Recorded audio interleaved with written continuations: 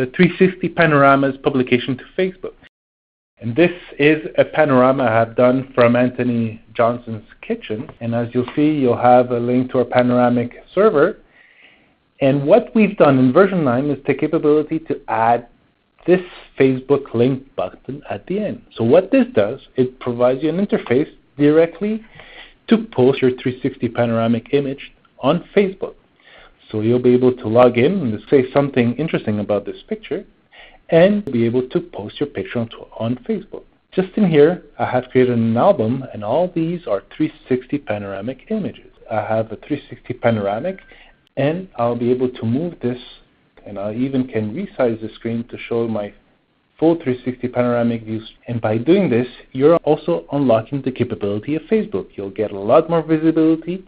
You'll be able to share your design and projects. You'll be able to allow the other users to like your design and share your project to their friends.